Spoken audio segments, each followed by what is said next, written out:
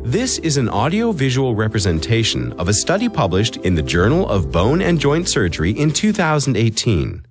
Young athletes in contact and collision sports are at high risk for shoulder injury and recurrent glenohumeral instability. The Latarjet procedure is an open or arthroscopic stabilization procedure used to treat anterior instability, typically when there is a substantial glenoid bone defect or after a failed Bankert repair. Researchers in this study used retrospective chart reviews and online questionnaires to collect data from contact and collision sport athletes who underwent the open Latarjet procedure. The participants had anterior glenohumeral instability only. Those with posterior or multidirectional instability were excluded. All procedures were performed by one of two surgeons, and a deltopectoral approach was used. The average age was 26, and there were 9 females and 64 males.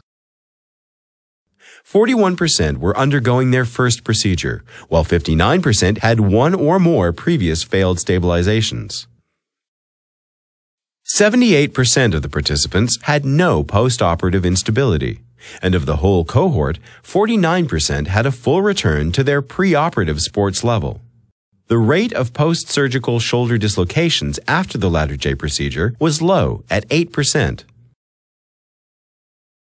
72% of the participants with no previous stabilization procedure and 75% of those with one prior procedure were able to return to sport. However, for those participants with 2 or more previous stabilizations, the return to sport rate dropped to 39%. The Latarjet procedure is a viable treatment for high-risk contact or collision athletes with recurrent anterior glenohumeral instability.